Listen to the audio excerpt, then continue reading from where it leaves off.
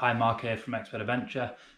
This video is about packing for, or what kit to bring on a UK Challenge event. So the kind of events that we're talking about are things like the Yorkshire Three Peaks, Welsh 3000s, Lakes 24, the sort of events that we run here at Exped Adventure.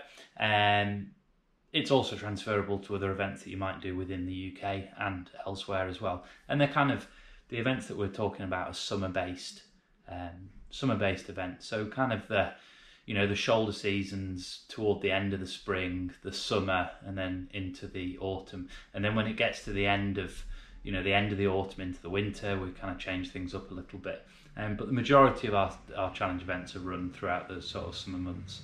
So we're going to mention quite a few different brands within this video, and I will link them in the description underneath. But by no means does it mean you have to rush out and spend loads of money on all this fancy kit that we've got.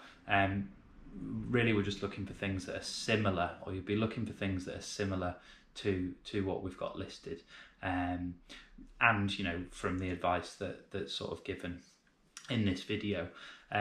So without further ado, we're going to dive straight into some of the kit. On your event, you'll get given a kit list for the items to bring, and really that is, that's the kit that you need to bring.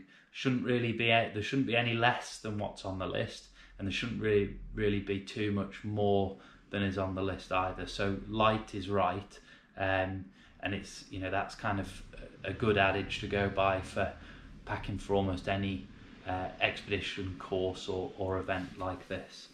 So the first thing we're going to talk about is footwear.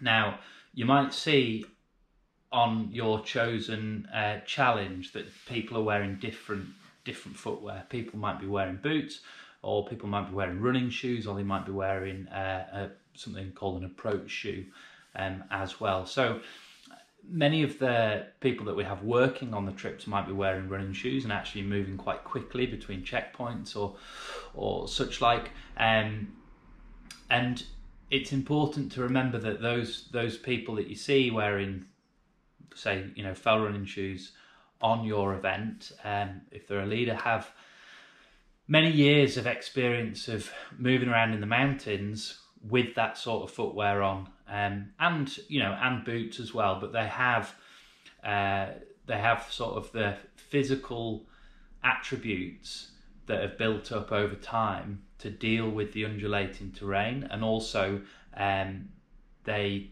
understand how to move around in the mountains wearing the footwear that they're wearing. So and that's really important when it comes to what you're putting on your feet. So for the majority of people, boots would be the preference, to give a little bit of ankle support, so that if you're not too used to moving around in the mountains, then it gives you a little bit more stability and less chance of becoming injured. So this is an example of a boot that I personally would wear on an event. I actually have pretty bad ankles, so I tend not to wear boots if I can get away with it. So this is quite a low cut boot. Good grip on the bottom of the boot is essential, and then the kind of upper of the boot. This particular one has Gore-Tex, a Gore-Tex liner in it, so it's a little bit waterproof. No boot's fully waterproof because it's got a big hole in the top of it, but it gives you a little bit of waterproofness on the upper, and that can be great. Some people find that their feet get really hot in the boot, but the kind of key point to a walking boot is to make sure that they are well worn in. So you've been out on similar terrain in them, and they've worn into your feet. So don't turn up to an event with a brand new pair of boots, because it won't end well for you. Another couple of bits about boots. You might want to wear a gaiter, which goes around the top of the boot. Some people opt to do that. Personally, I don't. Sometimes I might wear a short gaiter in the winter over a low boot, just to keep the snow out. But for most trips out into the mountains, I tend not to wear a gaiter, and the reason for that is that your feet get too hot. And all of the equipment that we're talking about, you know, some of the equipment is to keep the water off, so a waterproof, but it also needs to breathe as well. And if you're kind of locking your foot into something that's not going to breathe particularly well, then you're going to end up with sweaty feet, you know, which can increase the chance of blisters and things like that. So yeah, gaiters optional, but a boot with a good tread on it, and a kind of, you know, good ankle support is a must. Coupled with that, we have socks. So it needs to be a pair of walking socks, and I would go for some, you know, these are, what are these? Smartwool socks. These are sort of mid-weight socks, so not super light. Super light would be like a running sock, and not super heavy like a big mountaineering sock. Something in the middle, that goes, you know, goes up above your ankle. Not a little ankle sock. They're kind of no good for moving around in the hills with, and definitely not a, you know, a standard sock that you'd wear to work. It needs to be a decent pair of walking socks. And again, wear them with the boots that you're going to be using as well. So next up on our list, we've got trousers. So not a pair of jeans like this. They won't work. If they get wet, then that's kind of, you know, end of play really. Or cotton, not good if they get wet. So something which is synthetic and wicks moisture away. I really like these. These are like a really soft, really lightweight Softshell pair of trousers. Happen to be by Arc'teryx, but there's plenty of other brands out there as well. There's not much really to say about trousers, but ones that are, you know, these are kind of splash proof really. So if you got a little bit of, you know, if you got a little bit damp, it would kind of bead the water off a little bit, but they're not, you know, they're not kind of designed to be worn in a big downpour. If it's a really hot day, or it's supposed to, you know, it's forecast to be a hot day, then a pair of shorts would be great as well. But also, you'd want to have a pair of shorts and then have these in your rucksack too, so a pair of trousers as well, even if you're wearing shorts most of the time, just due to the weather changing. And again, shorts, you know, you can get fancy fabrics. I'd just wear a pair of running shorts, you know, some of those really lightweight material that dries very quickly. And again, make sure that your trousers fit you well enough. They're not too tight, they're not too baggy, that they just fit and you can move around efficiently in them. Next thing on our list, we have a t-shirt. So this is, again, a lightweight wicking t-shirt, so like a sports t-shirt, some might say. You know, loads of different brands make these sort of t-shirts. This is a Patagonia Capilene t-shirt. Really good, really lightweight. You know, you don't get super sweaty in this. And again, if it was a little bit of rain on this, it can dry pretty quickly. You know, that's kind of an essential piece of kit as well. Not a cotton t-shirt. Cotton t-shirts won't dry quickly if they get wet, even if they get a little bit damp. Next up, we have a mid-layer. So mid-layer, you know, will go on top of your t-shirt there. And I tend to prefer a mid-layer that is a little bit like this.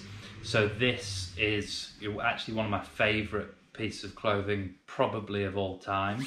This is a Patagonia R1 hoodie. So it's a micro fleece, so it has this kind of grid pattern in here. It's not a super heavy fleece, you know, it goes quite small. But the reason that I like this a lot is that it has this hood on it, which almost forms like a balaclava when you put this up. So you can be, you know, you can be nicely protected from the elements with this fleece. Again, not too thick, and it'll it actually dries fairly quickly as well, this, and wicks moisture away from the body really efficiently. The other thing to carry with you is a spare mid-layer. So you might be wearing that, and then, you know, if it gets really cold or wet, or if there's a problem, then you might want to put another warm jacket on as well. And you could go for something that's basically the same as that, or you could go for something that's similar to this. So this is just a shelled, you know, shelled micro fleece. Basically, it's kind of the same as this, but with this little windproof shell on the top of it, and with a hood. I really like things that have got a hood on to give you that extra little bit of warmth.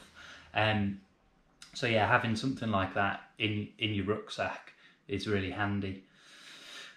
Next up, we've got waterproofs. Now, when it comes to waterproofs, you can get, you know, you can spend hundreds and hundreds of pounds on waterproofs. And really, there's no need, unless you're doing something particularly exciting, that warrants having a really heavy waterproof on. So the waterproofs that we kind of go for in the UK, most of the time, unless it's in the winter, is these ones, which are Marmot Precip. So waterproof trousers and a waterproof jacket. So these are the waterproof trousers, and as you can see, you know, they pack up really small. So we want nice, small, lightweight, but waterproof as well. You know, no waterproof is going to keep every single bit of you dry if in a massive downpour. Again, a bit like a boot, they've got holes in them, so you're going to get wet a little bit with them on. But those Precip ones are really good. Again, a jacket with a hood is essential. So a waterproof jacket with a hood, you need to have a hood on it, and you should be able to move around freely with the waterproofs on as well. And also the waterproof should go over all of the clothes that you're going to be wearing, or you might have to wear. So they should go over your mid layers, as well as go over the trousers that you're wearing. So next up, we have headwear.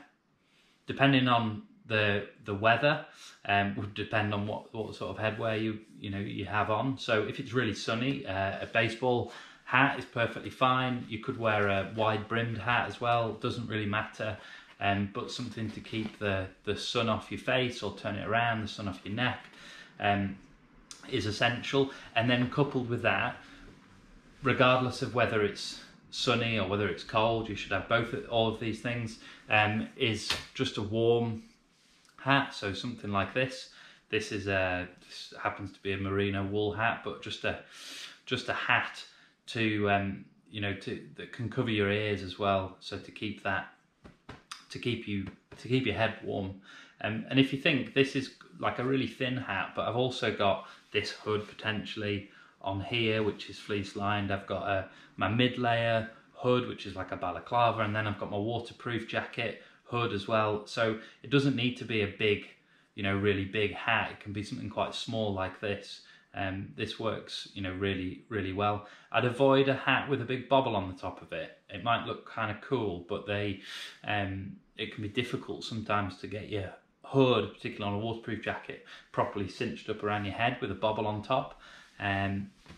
So yeah. Next thing up would be gloves. So a pair of warm gloves. And I kind of tend to like going for a pair like these, and I use these for everything. These are, I think they're called MidWeight Softshell glove by Black Diamond. So they're a warm glove, and then they kind of have this little bit of a waterproof covering on top of them, so they keep a little bit of rain off. But they're not 100% waterproof, of course. But they're more waterproof, and they'll stay warmer than, say, like a really thin pair of fleece gloves. So these work really well. Yeah, so a pair of gloves. Next up, we've got a rucksack. So a rucksack for pretty much all of your events, all the events that we run, should be between kind of 20 and 35 litres. And so here's an example of a rucksack. This is 28 litres and really nice and lightweight. Again, you can have rucksacks that say that they're waterproof, all of that sort of stuff, but it's got a big hole in the top, so it isn't. The best thing to do is to actually use little dry bags to keep things dry. So dry bags like this to keep things dry within your bag, or one big dry bag to put things in.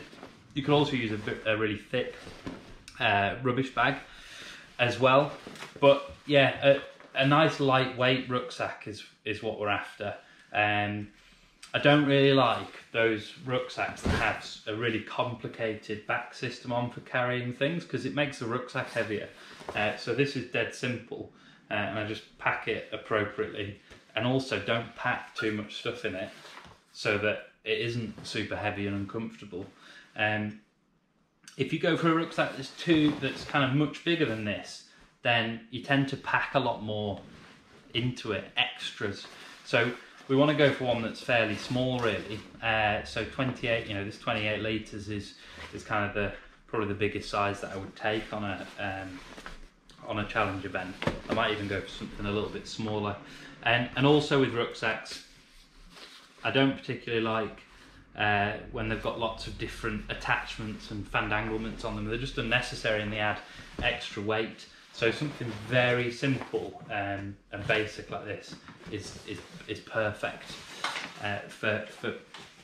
for all our challenge events. The next thing we have on our list is trekking poles. So you can buy dead cheap trekking poles pretty much all over the place. You'll probably get one use out of them. So an example of a fairly decent pole, which is one that we use for winter quite a lot, is something like this, which is an MSR pole. Loads of different manufacturers make them, but if you're going to be doing a lot of events or using poles to go out hill walking or for other things, then you want to invest in a pair that's decent. So these MSR ones are great. These aren't particularly old. I've got some black diamond poles which are fairly old, and I've been out skiing and things with them, broken them, and then sawn part of the aluminium off and shortened it down, so you can fix them dead easy, whereas a really cheap pair, you can't really do that. The other thing about poles is on the tip of the pole there, you'll see that it's got this little, I don't know if you can see this, but it's got this little metal tip, and that metal tip stops it from sliding around on wet rock. Sometimes you'll see people with those rubber ferrules, I think they're called, on the end of them, like the tip. You want to take them off. They're useless, completely useless. You'll just slip all over the place with them. But so having a metal tip exposed on a pole is essential if you're going to use them. They don't need to have these big baskets on. They're really for snow. But yeah, decent decent set of poles if you're going to use them. It's really good. It takes a lot of weight off, particularly on the downhills. Takes a lot of weight off your knees if you're using two of them, and also if you were to maybe roll an ankle, or if someone else was to do that, then you've got a pole that you can give to someone to help support them or support yourself, so on. So they're really handy to have. All our kind of leaders on trips will carry a pair of these, whether they've got them in the hands or whether they're just attached to the rucksacks to give to people. But yeah, they'll all have a set of poles handy. Next up, we've got water carrying. So on all of our events that we run, they're in mountainous areas. So sometimes, like a Yorkshire Three Peaks event, there'll be checkpoints at the road where we can refill water. So that might be through the event organizer or one of us will have water that people can refill. And sometimes on other events there might not be areas to refill water like that. So it might be a case of getting it off the hill. So first of all, if we talk about carrying water, most events, I would say 2 litres of water is is kind of the maximum that you need. If you think that you're gonna have to carry the water, and you know, a litre of water weighs 1 kilo, so you've got 2 extra kilos to carry, and you know, if you keep adding to that, then it just adds up weight. And for, you know, for a lot of things, you can get away with not actually drinking loads and loads and loads and loads and loads of water all the time, and just take some and then refill it. So a few different ways you can carry that. You can use a bladder, that's fine. I tend to prefer using bottles, and I'll take something like this Nalgene, which is really good because it's very visual. I can see how much I've drunk, and you know, dead easy to fill up if I need to. Big wide opening on it. Also, these don't break. I've never managed to break a Nalgene bottle. There's other bottles that that you can get which look very similar, but not as good. These are bomb proof. And then I also take a little bladder like this. So this is by Hydrapak. I think it's called like a Stow or something. Yeah, Stow, 1 litre. So that's a 1 litre little flask. And it's actually quite hard, you know, quite tough, thick material, this. So it's unlikely that you kind of bust that. But yeah, that's nice, really lightweight when it's not got any water in it, and it kind of rolls up, and it can, you know, it goes really small, so you can just shove that in the top of your pack if you've not got anything in it. So yeah, they're great, but 2 litres capacity is kind of maximum really. Now, if you're out on the fell, up in the hills, and there's nowhere to kind of resupply the water, so there's no one waiting in a car with bottles of water, then the leader in your group will have some way of filtering water for you. Used to be, you know, when I was a kid growing up in the lakes, we'd just drink from any beck, any stream, anywhere in the mountains. It was absolutely fine. But nowadays, there's a lot more people traveling around the mountains who don't necessarily know how to what's the right term, how to kind of behave up in the hills. So they might go to the toilet in the wrong place, and so the water can end up being pretty grim in a lot of places. So I tend to these days carry a kind of filter bottle. So this filter bottle, the pretty cheap Katadyn, again, it's this little soft flask, so it goes dead small, and inside here it's got a little water filter, so I can sort of fill up water pretty much wherever, and use that to filter it. And I use this a lot at the moment. Doing a lot of running, I'll carry this with me, and then I can just fill up water whenever and wherever I need to.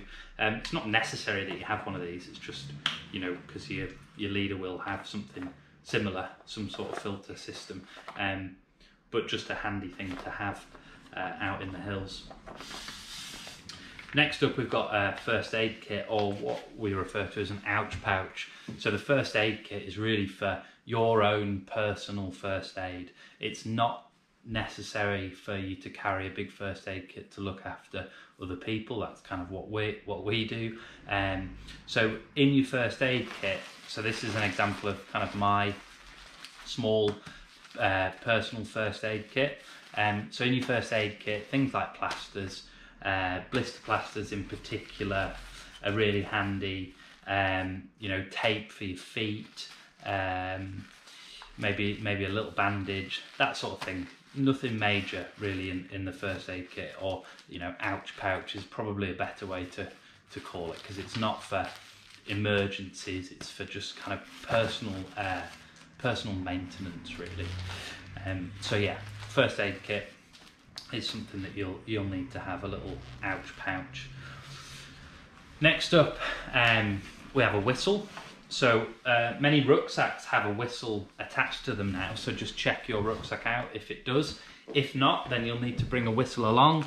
So you get these all over the place, like 50p or something, and we'll discuss, you know, during your briefing kind of what you kind of need to do with one of these. But yeah, a whistle's an essential bit of kit to have.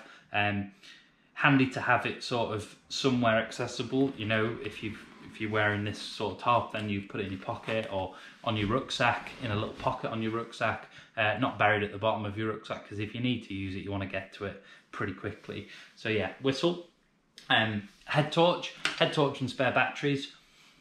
This is a piece of kit that it's advisable to spend a little bit more money on than maybe some of the other items. You know, a fleece is a fleece.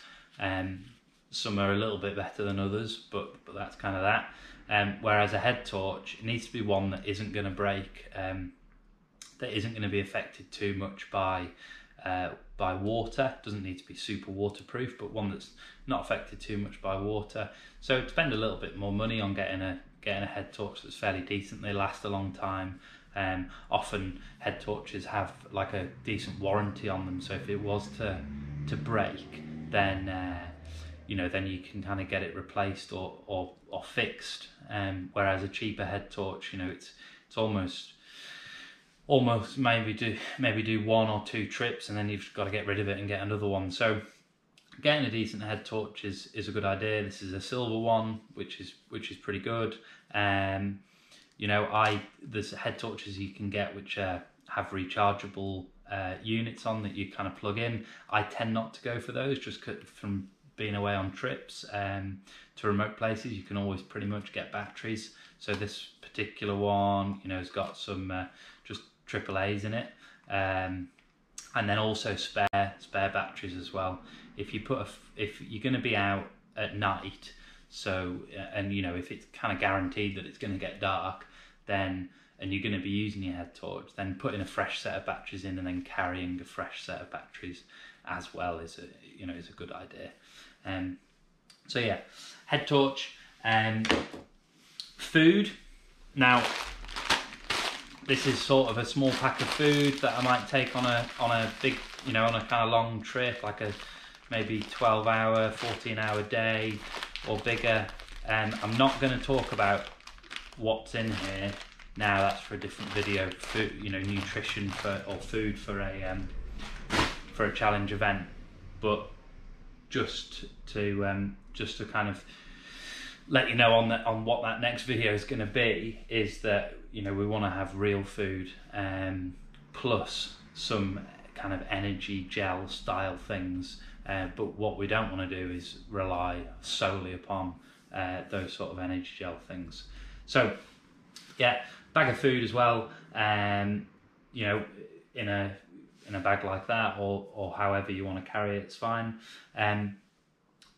Sunglasses. So, you know, I'm pretty sensitive to sunlight, so I kind of wear sunglasses all the time, but a pair of sunglasses is you know, is good to have for kind of UK challenge events. You know, I'm not going to say that it's essential. It's essential to have sunglasses when you're on snow, but for these sort of events, we're not going to be on snow, so you know, not super essential. But I would say that you know, definitely have a pair with you. They don't need to be these kind of big deal expedition ones. Just a pair of sunglasses is kind of, you know, handy to have. Next up, and kind of almost like the most important bit really for me, is that with a lot of the challenge events that we run, we have kind of quite a lot of people travelling over a specific area at one time, or it might be that we say for instance Yorkshire Three Peaks, we might have several groups on one day, or spread over a few months. We might have lots of groups going on there. So our environmental impact on the ground itself, with erosion, is quite high. And then with a lot of providers, if we look at some of the other providers, without naming any names, the other impact is litter and waste. And like I said just before about waste in the mountains and how it affects the water, we want to try and, you know, we want to avoid that as much as possible. So during the briefing, there'll be a big talk about how to correctly, you know, go about your business if you have to in the mountains. I'm not going to talk about that here. and also about litter. So to begin with, the kind of kit that we recommend you have some tissues, some hand sanitizer, and then a couple of sealable bags. So, you know, 2 or 3 sealable bags. One sealable bag is for tissue, used toilet tissue, and then the other one is for rubbish. Now anything that you take up on the mountain or up in the hills should come back down again, and that means anything at all. So up in the top of the hills, there aren't any, you know, there's no banana trees or apple trees growing up there. So banana skins, apple cores, anything at all needs to come back down and go in the bin. So a bag, you know, like this, or it could just be an old shopping bag to put litter in, food wrappers and food waste. You need to bring one of these along in order to do that. It's not acceptable to throw, you know, throw litter, but it's not acceptable to throw things that people might not consider litter, banana skins, apple cores, orange peel, that sort of thing, anywhere, particularly up in the mountains. It's a very delicate upland environment. We want to try and keep it that way as much as possible. And yeah, if you need to go to the loo, and again we'll talk about how you do that during briefings, but tissue, so used toilet tissue, needs to be packed away in a sealable bag. You double bag it, whatever, taken off the hill and then thrown away. Yeah, we don't leave that sort of stuff up in the mountains. Okay, so let's get everything packed up in our bag. So I'm going to use some dry bags, and I like to start off with a big one and put in my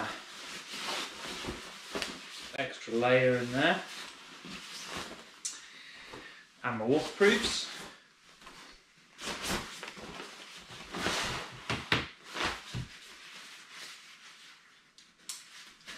And I stick that down the bottom. And then my first aid kit, put down that down the bottom as well. Same with my gloves and my hat. So a little dry bag, stick those in there.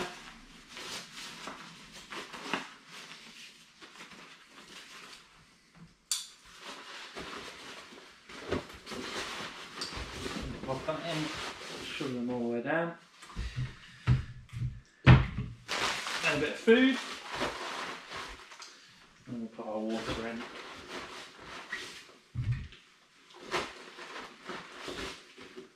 Like so. And I'm going to use this zip section on the front here. I've got my head torch and whistle in there. And I'm going to put my tissue, hand sanitizer in that bag, and my rubbish bag.